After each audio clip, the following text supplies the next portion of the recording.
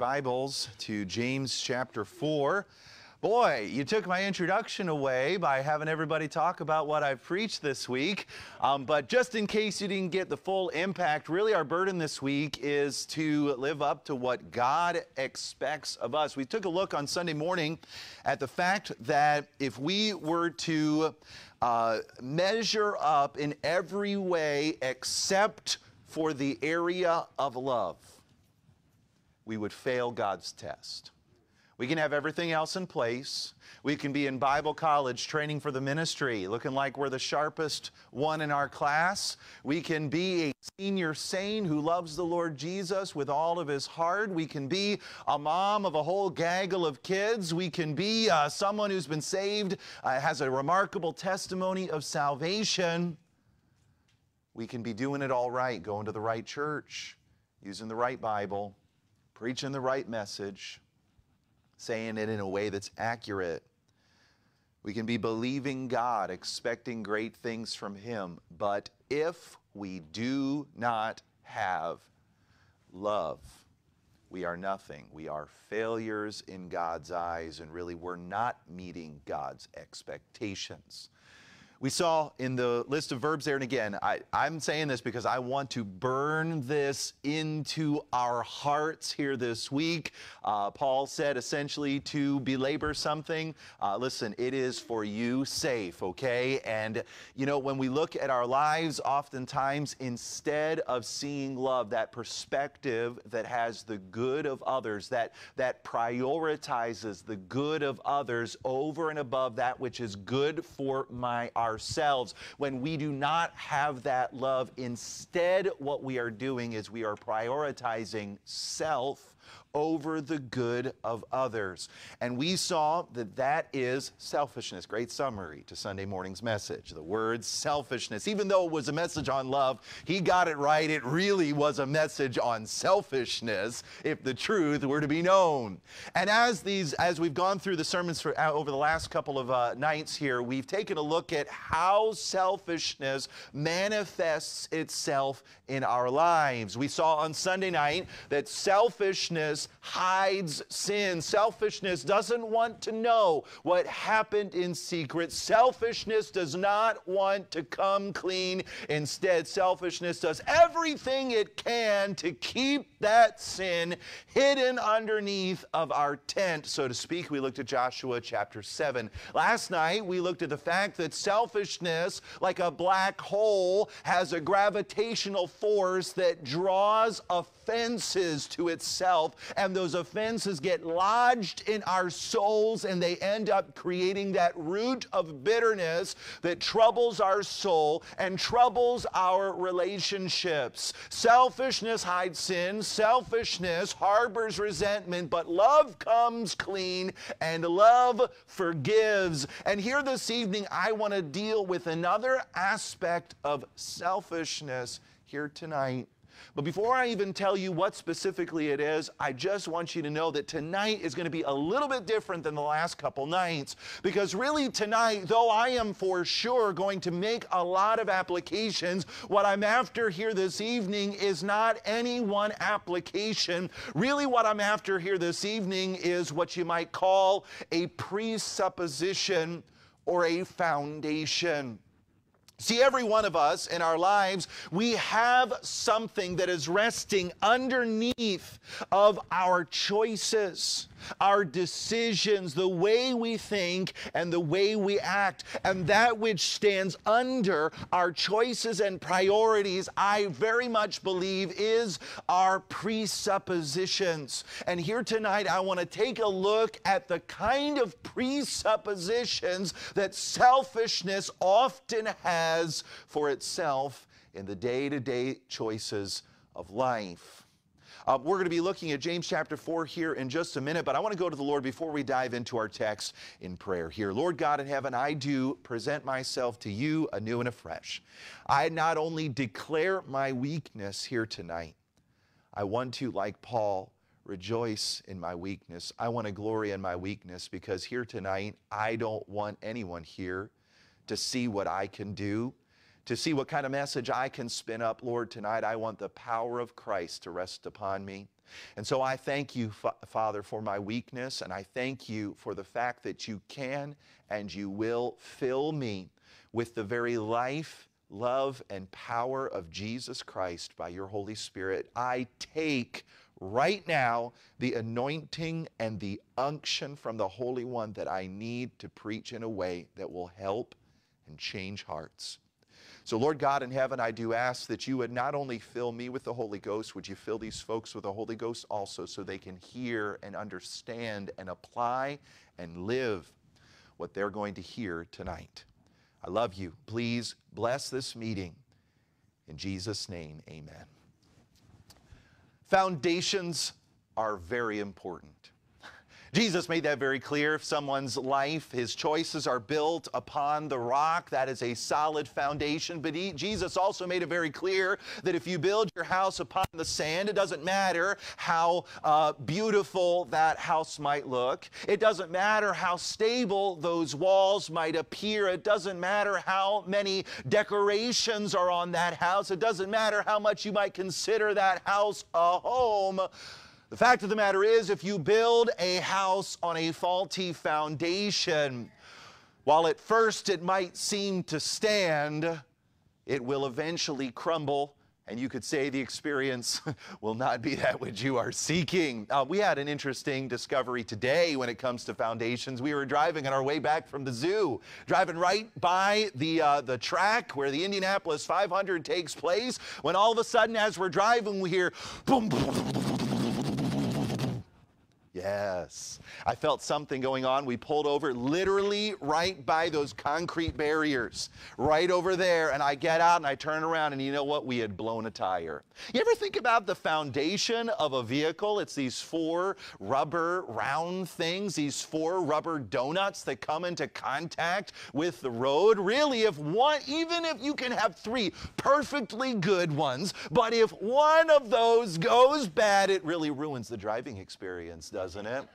Well, thankfully we had a donut and we were able to make it back here this evening, but I discovered that foundations are important. The foundation for my vehicle is important. The foundation of your home is important, and really tonight I want to argue that the foundation for your life, your decisions, your priorities is incredibly important. Listen, I recognize that the fact that many of you, by the very fact that you are here tonight, are showing that something that's important to you is to hear the preaching of the Word of God. And I want to commend you for being here in a revival service on Tuesday night. I want to commend these young men for being here on Tuesday night. They're not even a part of this church, and yet they're here because they want to hear what God has to say for them. But listen, just like in a vehicle, you can have three good tires, but if one of them goes bad, it can really ruin the experience.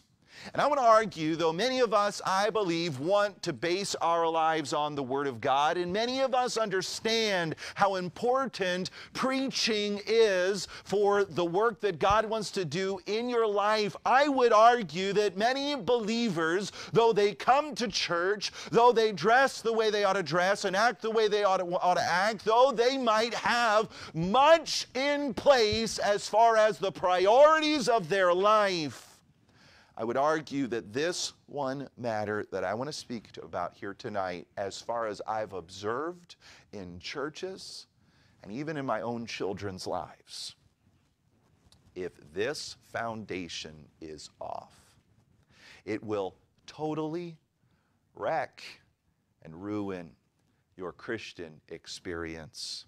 James chapter 4 and verse number 1, here the scripture says this: "From whence come wars and fightings among you?" That kind of sounds like what we talked about last night, right? Why is it that we find ourselves with this horizontal conflict? We talked about a root, a possible cause for that to be the case. And listen, that sermon still applies. I'm not going to re-preach that sermon. But here in this passage, James asks the question, and then he gives an answer. And look at what he says. Where do these wars and fightings come from in our lives? He says, "Come they not hence, even of your," what's the next word? "Lusts, which war in your members. Now, if you're at all would consider yourself a Bible student, a student of the Bible, if you've done any studying on this word lust or lusts in the New Testament, you might think that you know what that word lusts is talking about. In fact, if you've done any study of the word lust, you might be thinking of the word that has to do with an appetite or a desire. In other words, we in our hearts and in our lives, we have desires for things. And you know what? Desires are absolutely essential for life. If you did not have desires, you wouldn't get out of bed in the morning. If you didn't have desires, you wouldn't have a job. If you didn't have certain desires, you wouldn't get married. If you didn't have desires, you wouldn't do anything. You would sit like a bump on a log doing absolutely nothing. That'd be a very miserable existence. God has wired us to desire certain things, and the fact that we have desires is not a problem. But it's all about what those desires are focused on. Here in this verse, he doesn't use the normal word that we would typically expect when it comes for the word lusts. This word is a very surprising word. In fact, I'd been preaching out of this text and many of the verses, especially the revival passage you have up here on your wall. I've been preaching some of these verses for a long time, but it was just this past March when I was preparing to preach on these texts that I did a little bit more study, and I came to a discovery that frankly totally changed how I approach this text of Scripture. I found that this word lusts has to do not so much with the desires of our hearts, not so much with the fact that we want stuff or want things or have strong desires, whether they be good or evil. The idea of this word is a much more specific kind of desire. In fact, I normally don't like to bring up the Greek in the pulpit, but the actual Greek word here is the word hedone, and it relates directly to the word hedonism. You ever heard of that word, hedonism? Hedonism is a life philosophy. There were many men, particularly back in ancient Greek, who adopted this life philosophy, and essentially hedonism said this, that the purpose of life is to experience as much pleasure as possible. In fact, that life philosophy essentially says that the pursuit of pleasure is the reason why we exist. And you know, here in this verse, he makes this statement. He says, "From whence come wars and fightings among you? Come they not hence, even of your lusts?" And the kind of lust that he's talking about here is not just the desire to get a job, not just the desire to accomplish. The idea of this word, well, I'll put it to you this way. Here's what one lexicon said about this word. It said, it is something or someone that provides a source of happiness. What is it that causes conflict in our lives? What is it that causes us to war and fight amongst each other? He said, here's the problem. There are things in your life that you are pursuing.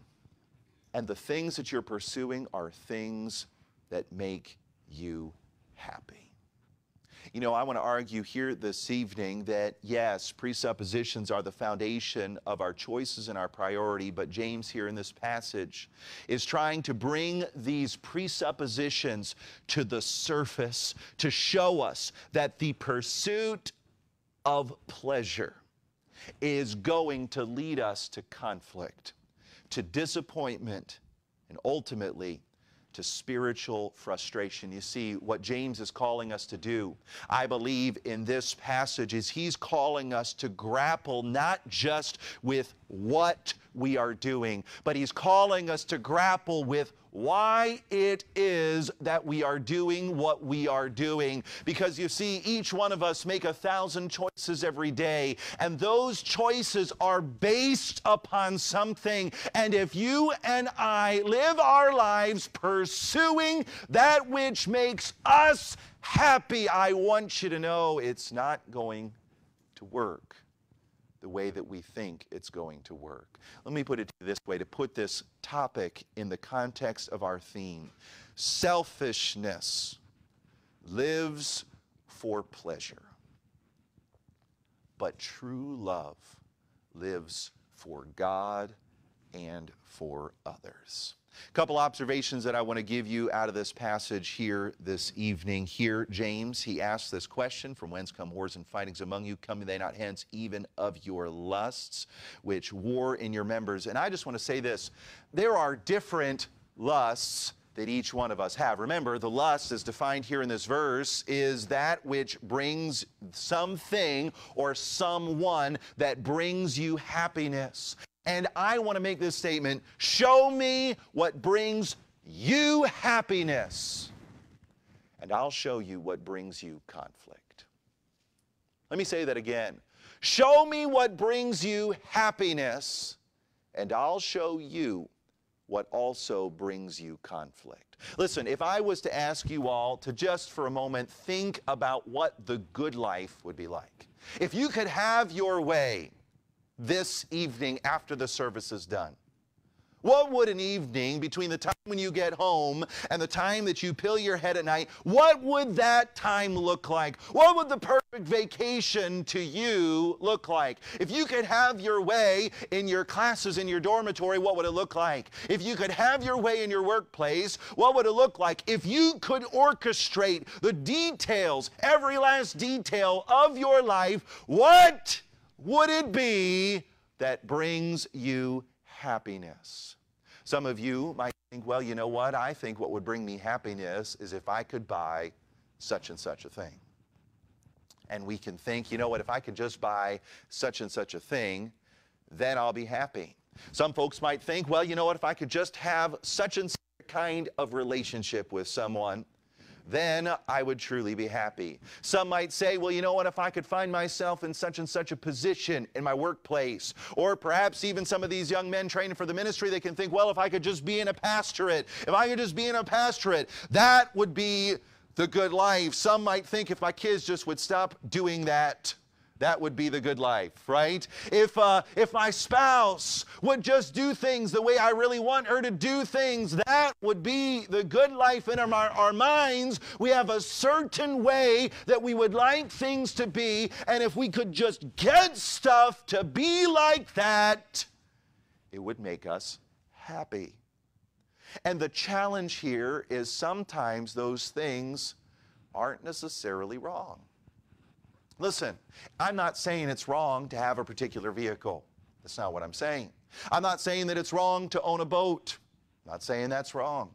I'm not saying that it's wrong. It's a good thing. If a man desire the office of a bishop, he desireth a good thing. Listen, I'm not saying that it's wrong for you to want your children to behave. I'm not saying it's wrong to aspire towards a particular position. But here's the point I'm trying to make. He asked this question, where do the wars and fightings come from? Don't they come out of your own desire for something or someone that brings you happiness? I want you to think about this.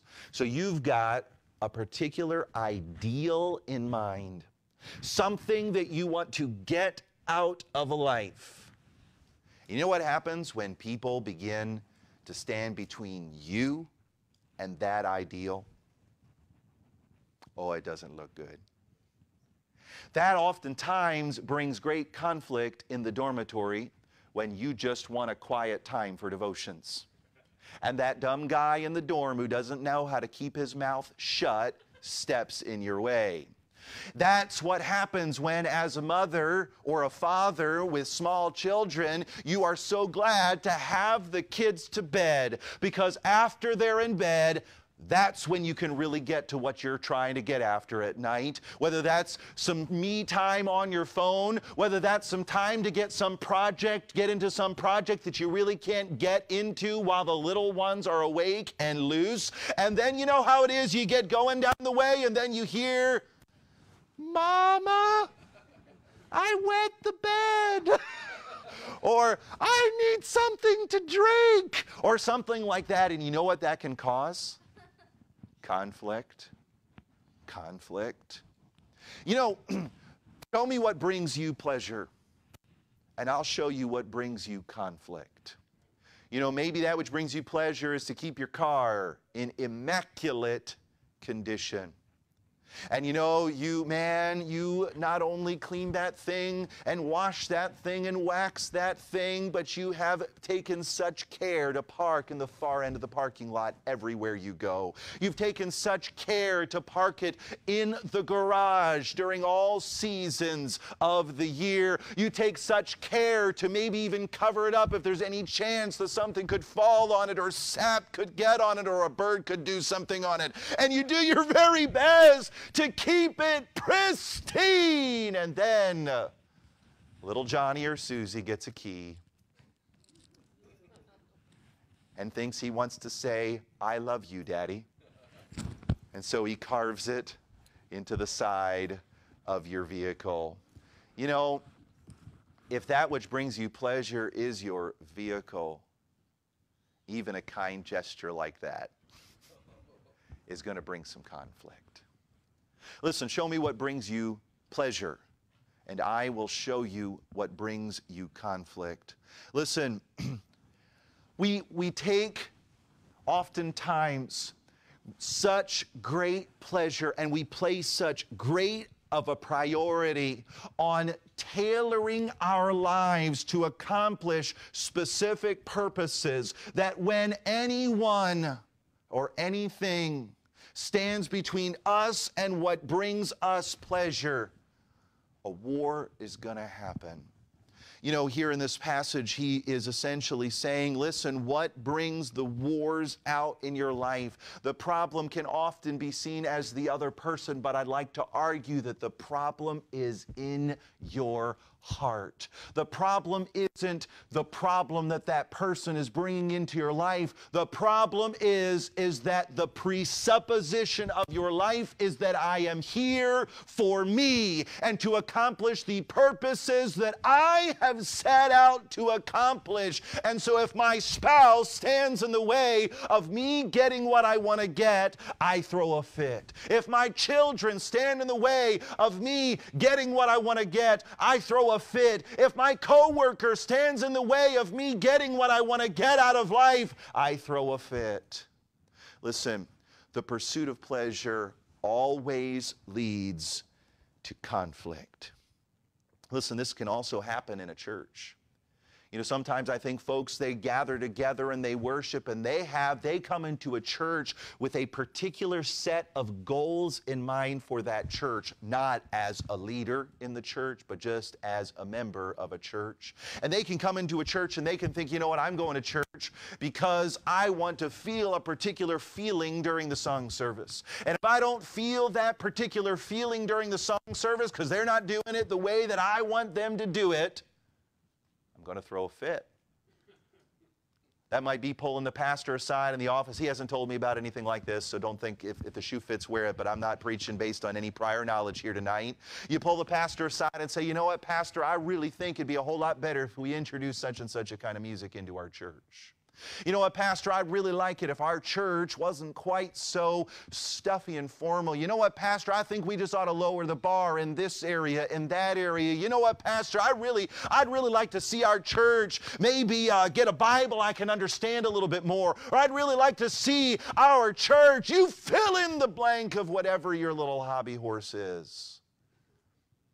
And you know, I think sometimes we have these things in mind that if we could just have our way in this area or that area, then everything would be just fine. Then I could be truly fulfilled and satisfied in life. Listen, I think we see this in even little children. I'm talking to some little kids right here in this room.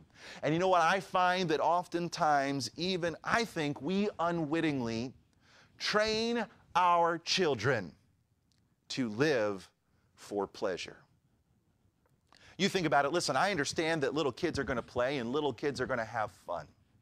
But you know what can often happen? The kids get in our hair, they get in our way, and maybe the little children are being just, you know, children. Children are going to be children. And so what we do is when we feel like they're getting in our hair, we tell them, why don't you just go play with your Legos?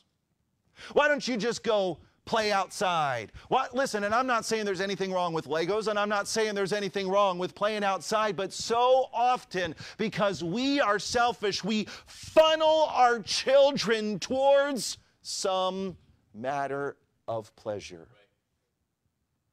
And it's like our children get the idea that life is about doing what pleases me.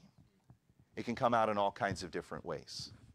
You know, whenever our children are kind of in our hair, we just throw the phone in front of them and put YouTube on for them, or Disney Plus, or Netflix. If you want your children to be groomed, you'll do that. But we oftentimes think, you know what, oh man, you know what, my kids, they need something to do, so I'm going to give them some fun books to read, right? And let them really enjoy themselves. Listen, my kids, they've got Kindles because our Axles couldn't handle all of the books that my children could consume, all right? My kids, my older two particularly, are voracious readers. I can give them a 250-page book on their Kindle, and they will be through it in 2 to 3 hours. Unbelievable speed readers. But you know what can happen? Even in something that I think all of us would say is a good thing, reading. It's good for your children to read. It can be something which brings them pleasure and something they live for. Right. You know, I find for some folks, they live for the next video game. They just live for it. They spend all of their time and all of their resources, right? Listen, I'll be honest with you, the very first job I ever had was cutting lawns. And you want to know why I stepped out of my home and went around the neighborhood to cut people's lawns? Because I wanted to save up for a stupid video game. I remember the first check I ever got from a lady. I looked at the lady right outside of her storm door, and I said, I want you to know what I'm going to do with this. I'm going to cash it, and I'm going to go home, and I'm going to buy this particular video game I've been saving up for. And you know what? It was the foundation of my effort in that matter of labor. Why do you work a job? Do you work a job so that you can provide for your home? I hope you do. Do you work a job? Listen, working a job is a necessity. I understand that. If a man doesn't work, neither should he eat. We shouldn't be lazy. We shouldn't be just sucking off of other people. We ought to work for ourselves. We ought to labor with our own hands, doing that which is good. And yet, why is it that we work? Why is it that we seek to make money? You know, I find sometimes the job is just a means to an end. And the end is to get what you want to get out of life. The purpose for the paycheck isn't just to supply for your family. Maybe the reason why you push a little harder, it's so that you can improve your life in such and such a way that you think is just going to bring you such great pleasure. Maybe the reason why you push a little bit harder and stay at the office a little bit longer is so that you can do that particular vacation that you've been dreaming about doing ever since you were newly married. Maybe the reason why you push a little harder, the reason why you scrimp and why you save is so that you can finally make that large purchase that you've just been dying to purchase. Oh, you've done all the research, you've looked up all the reviews, and you found something that is finally going to satisfy your soul. Listen, please don't misunderstand me. I'm not saying that it's wrong to save up for something, and I'm not saying that it's wrong to improve your life, and I'm not saying that it's wrong to have goals and to incrementally work towards them. But what I'm saying is that I believe many times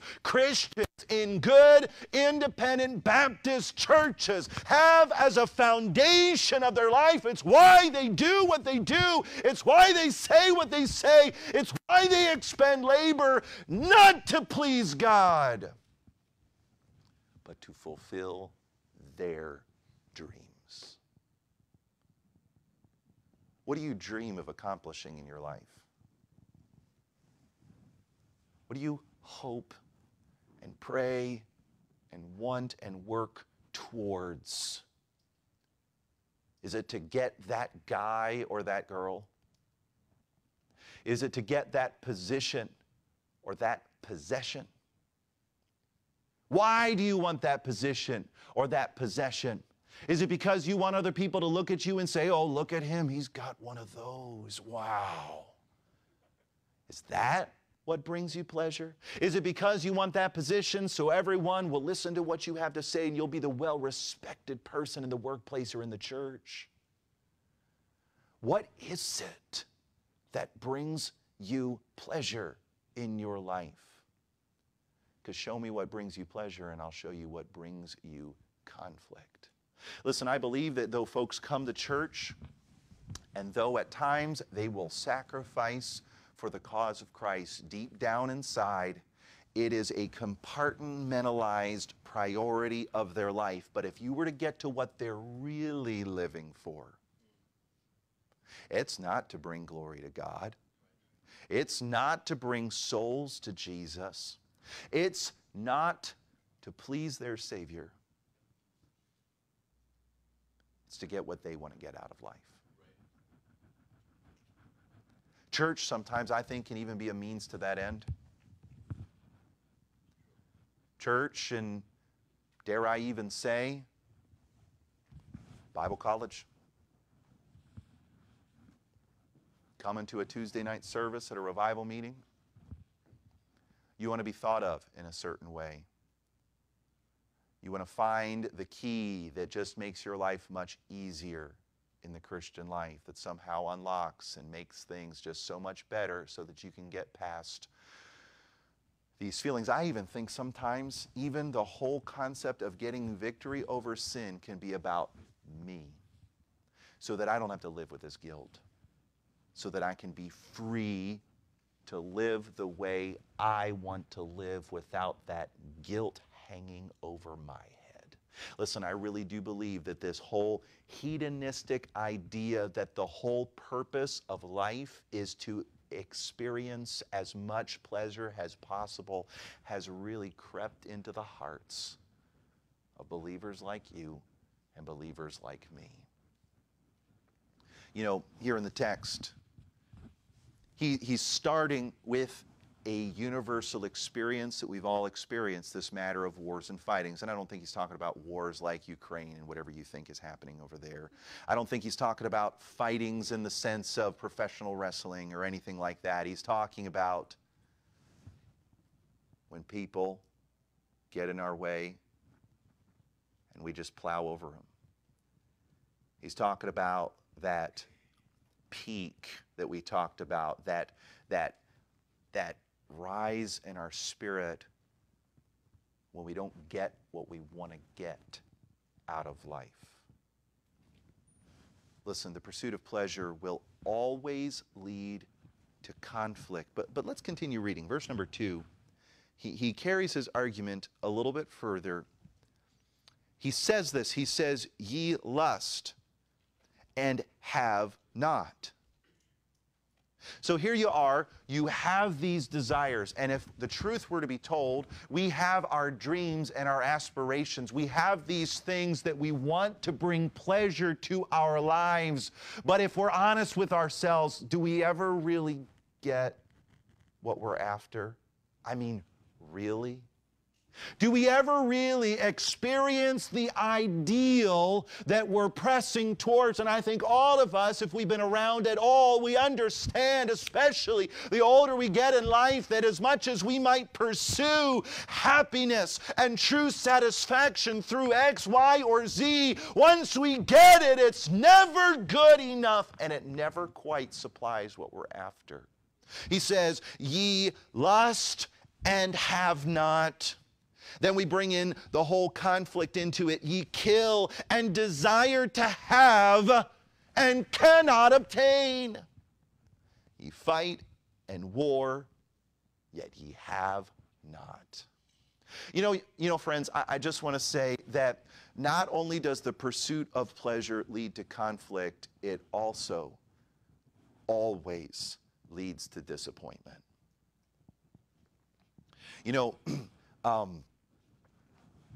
When we live for pleasure, when we live for that which brings us happiness, we will never get what we want.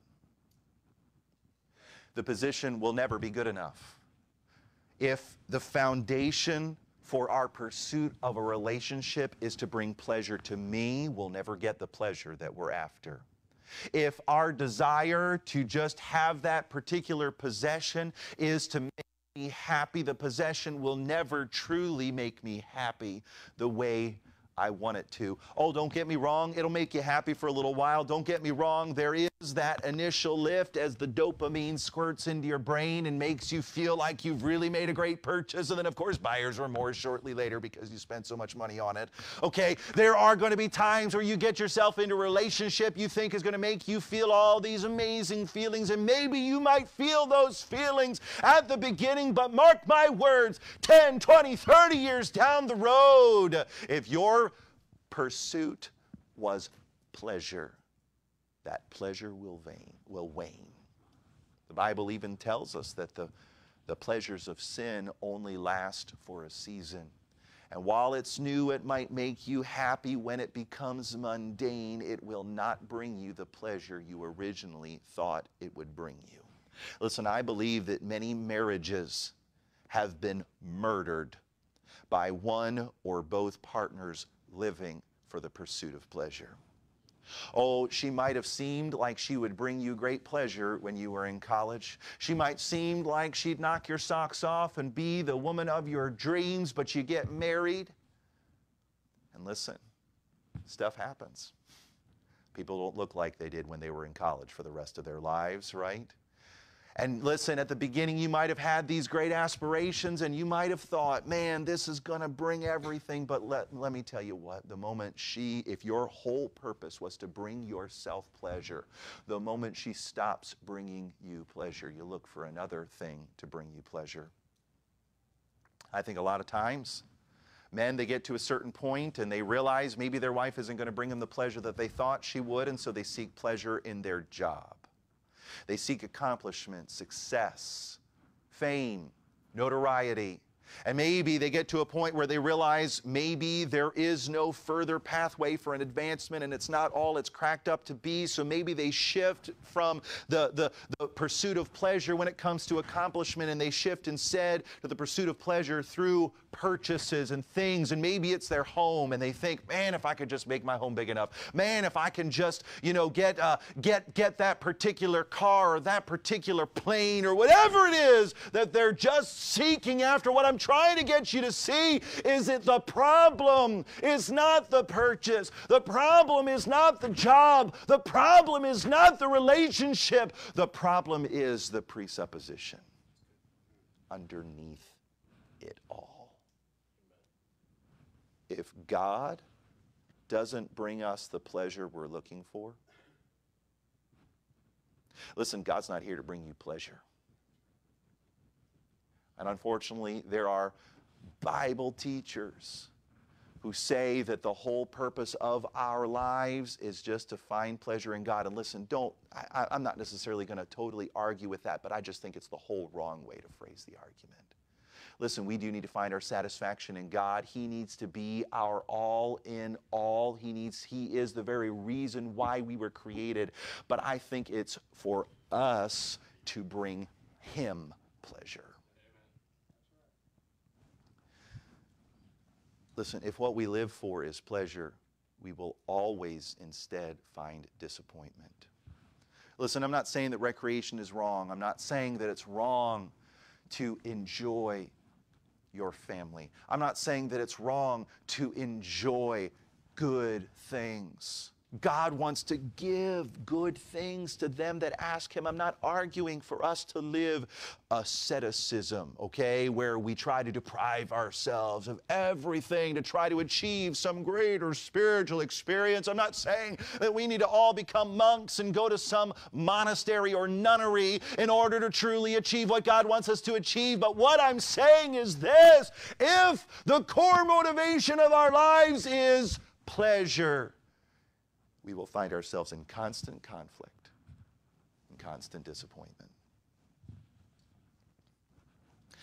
Let's continue reading. He makes this statement at the end of verse number 2. He says, "Yet ye have not, because ye ask not." And I think there's a certain sense in which that phrase does sort of hint to us at the solution. Listen, our purpose in being here is not to secure pleasure for ourselves. God does want us to experience pleasure, but God wants to be the one who gives those good gifts. God wants to be the source, not the means. And when we come to God, listen, oftentimes I think what really gets us off is the foundation for our life is pleasure. We want to get that which makes us happy. And instead of going to the Lord about it, instead we just go out to get it on our own. Let me put it to you this way. There are some times that a young lady goes to Bible college, and I think that's a good thing. I'm not going to argue against that. I know different people have different takes on young ladies going to Bible college, and I'm not going to necessarily address any of those. But you know, sometimes it's kind of the joke, right? A young lady goes to Bible college. Why does she go to Bible college? For her MRS degree. You know what I'm talking about? You know what the MRS degree, right, is? You know what MRS stands for? Mrs., right? And so the kind of joke is, you know, the young lady, she goes off to Bible college to find a husband. And I'll be honest with you, I'd rather find a husband in a Bible college than in a bar. I'd rather find, I'm not looking for a husband, but you know what I'm saying here. I'd rather my daughter find a husband in Bible college than to find one on a dating site on the internet. I'd rather have my daughter find a husband in Bible college than to find him on Facebook. Okay? And yet, sometimes I wonder, why did they really go there? I think sometimes young men, they can go to Bible college, and yes, they want to serve the Lord, but they're also looking all around, trying to find someone who brings them pleasure. And as much as sure they study for their tests in their off time and their downtime and their discretionary time, oh, they're looking around. Their radars are up and looking. Where's the prettiest girl? Where's the girl that's going to pay attention to me? Where's the girl that's going to bring me pleasure and make me happy? And I fear sometimes folks don't ask God and don't seek God. Follow my reasoning here. Because they don't want to know what God has to say. You see, you have not because ye ask not. I think sometimes we think about this verse and we think, well, if we would just ask, God would give, right? I mean, sometimes we don't have because we don't ask, and I think that is definitely the meaning of this verse. But just follow me. If we know God doesn't want it, we're not going to ask Him. Right?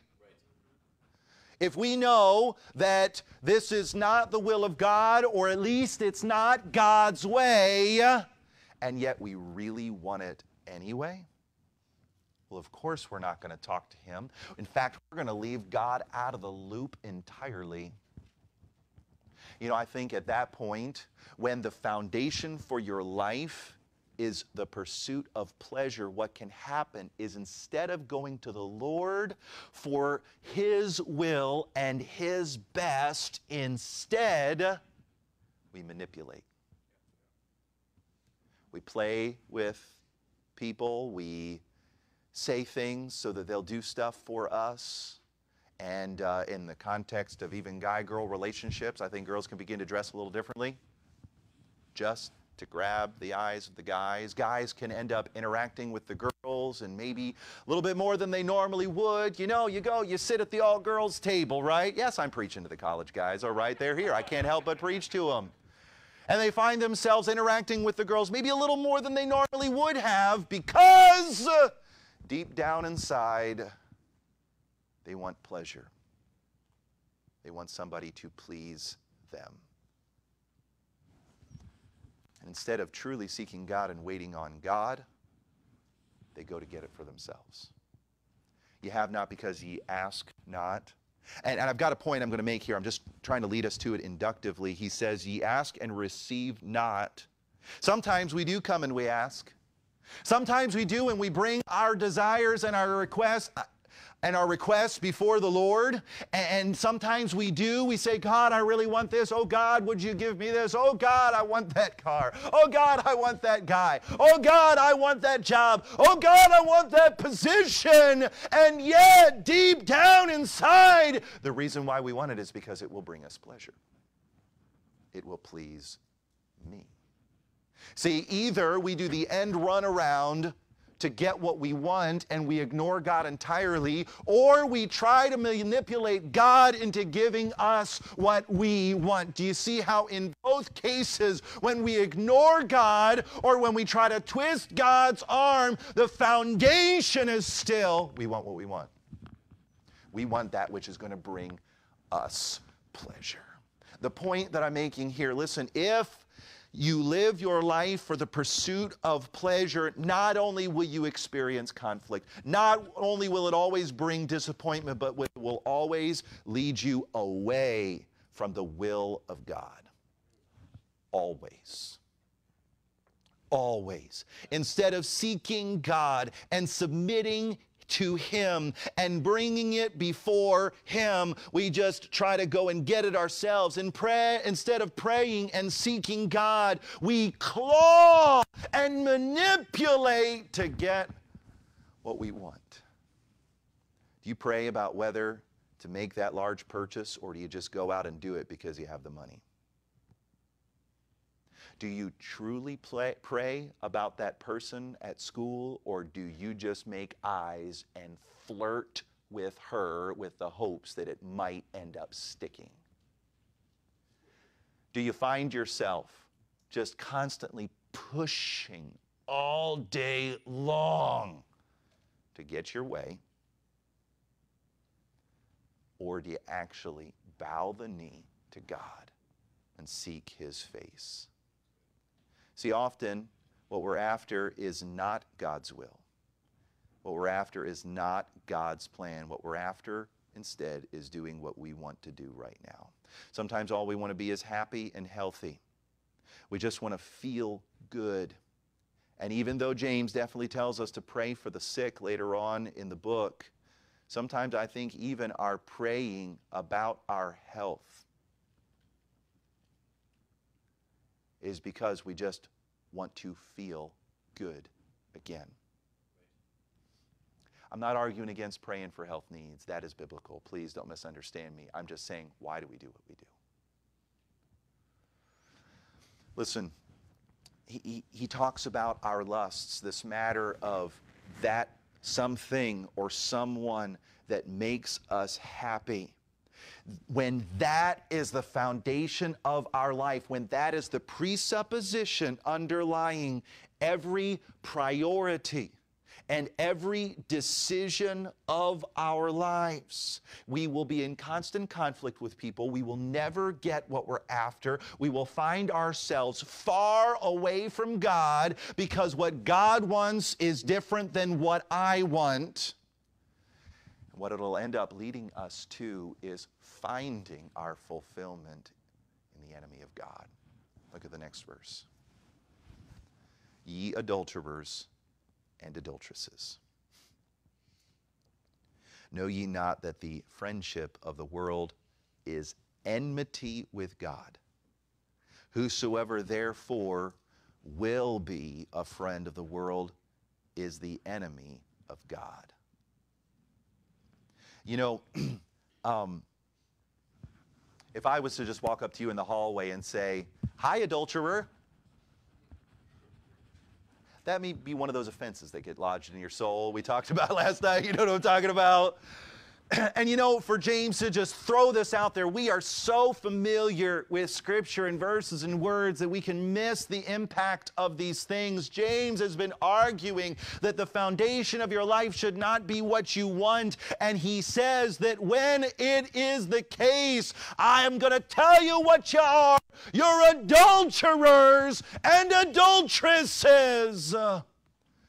Because ultimately, when we don't find our satisfaction, when we don't find the pleasure, the happiness that we're seeking for in God, we will find it somewhere. And I want you to know, the system that is longing to fulfill that lust for pleasure is the system designed by the devil that is in complete opposition to God. I'm going to get on your front doorstep here for just a second. Do you seek satisfaction in your social media feed? Do you seek satisfaction in your YouTube feed? Listen, when you are just looking to, kill some time, and when you maybe are hurting and you're just looking for an outlet to make you feel better, do you turn to the streaming platform, Disney Plus? Listen, do you turn to Netflix? Do you turn to HBO Max, whatever they might be? Do you turn to your television? Do you turn to the movies? Do you turn to the games on your phone? Listen, I want you to know that when it comes to, this is not even, I hope we don't even need to argue about this, but you do realize that companies like Disney and Netflix are literally the spearhead of the world to get into your heart and to get into your home. Listen, I shouldn't have to tell you that Disney literally has said that their desire is to desensitize your children to that which God calls an abomination. It is their stated purpose. And listen, I know we can all say, but not Bambi. I know we can all say, well, but we just watch the old movies. We don't watch the new movies. Listen, I know what it's like when you pull up the homepage of Disney Plus to look for the oldies and the goodies, so to speak. And you know what they're filling your eyes full of? The newies and the baddies. Listen, some of the new stuff they've been coming out with, while they might not have a cuss word in them, I think unfortunately that becomes our threshold for that which is godly and good. They are, I cannot think of something that epitomizes the world more than the Hollywood industry. And yet we tolerate it. And we let our kids watch it on a regular basis. We let our kids' brains be filled full of the philosophies of this world. We let our kids' brains be filled. And listen, they go to these things, they watch these movies. Listen, by the way, there used to be givens in independent Baptist churches like you don't go to the movie theater. That used to be a given. When I grew up, it was a family rule and a church rule that Christians do not go to the movie theater. That is, if movies and Hollywood, I told you I'm going to get on your front porch here today. If movies and Hollywood are the spear tip of the world, which is the system the devil has designed to cause God's people to commit adultery against God Almighty, why do we go to His temple? Because what else would you call the cinema than His temple? Listen, the temples in pagan times were places where they would go to do things with temple people. I'm trying to be careful because of the kids, all right? But you catch my drift. To do things with bad ladies and men at the temple. To fulfill their lusts there in worship to that false god. How much more is not the very temple to the world, the Hollywood industry, the place where we go to commit adultery against God? Listen, you might say, we're just going to watch whatever the latest Finding Nemo movie is. Surely there's nothing wrong with that. Listen, unfortunately, even Pixar's turning out stuff that is ungodly and wicked if you really look at the foundations of it. And you know, we might say, oh, it's innocent. Oh, ha, ha, ha. That joke was put in there for the adults. Ha, ha, ha, ha, ha, ha, ha, ha. Listen, I'll tell you what, the system, the cosmos of the devil was designed to get you to want it because it brings you pleasure. Listen, I'm going to tell you what a healthy diet of movies and entertainment is a training plan that you are putting your children on to teach them that life is about pursuing pleasure. And I would argue it is spiritual adultery against God Almighty. It's interesting, the end of verse number 4, he says, whosoever therefore will be. You might not catch this from at first glance, but the idea of that will be isn't just future tense. It's actually wants to be. Whoever has it in their heart, whoever has the desire of their soul is, I want to be a friend of the world. I want to have that relationship of appreciation between me and what the world and its system has to offer. He says, whoever desires to have that ministry of affinity with the world is taking sides against God Almighty.